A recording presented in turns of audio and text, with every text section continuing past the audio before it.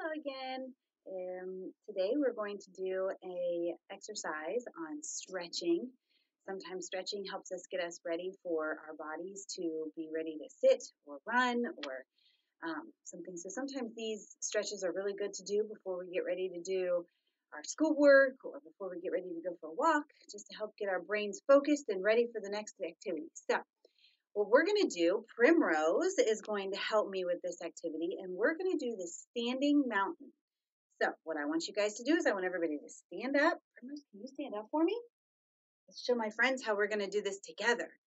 Then we are going to stand tall with our arms by our side. Stand with your feet together. Oh, put your feet together. You got to stand and listen. And all the parts of your body are quiet and not moving. Good job. Oh, be quiet.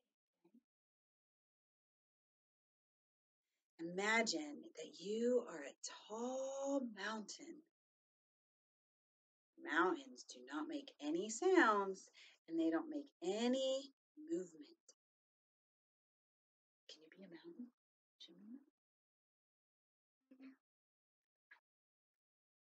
A mountain is connected to the earth and reaches all the way up into the sky.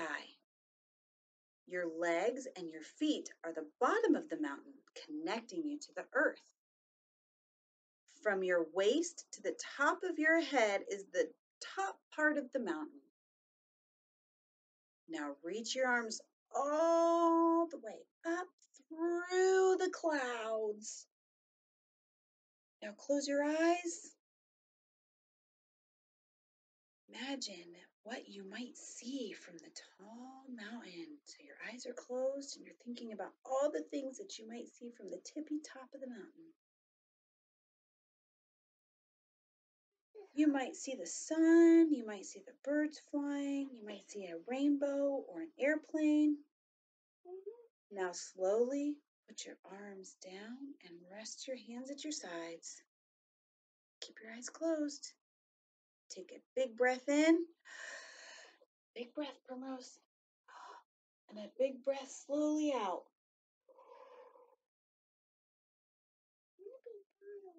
Now think about how you feel. And slowly open up your eyes.